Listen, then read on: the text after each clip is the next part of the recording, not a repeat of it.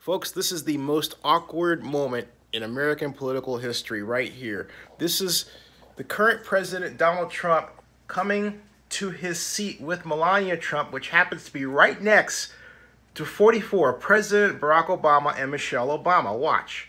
And I left the sound down for copyright reasons. Here's Melania graciously greeting President Obama as they have done before. Michelle Obama, if you notice, did not have her head up. Now she has her head up to look at President Trump. President Trump does not look at her. He turns, look at the expression on his face, like he ate a prune right there.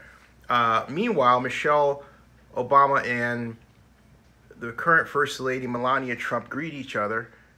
President Trump takes his jacket off, hands it to the guardsman, looks over, sits down, and then once he gets seated, then he greets President Obama, who nods in a polite way as Michelle looks, and then President Trump leans over to Michelle Obama, and Michelle offers her hand, shakes it graciously, and then they move back into their positions. But Donald Trump looks pained.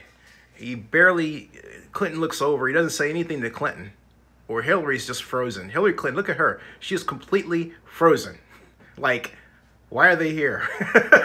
This is absolutely hilarious. This is a hilarious moment in American political history. Right here, folks. All right.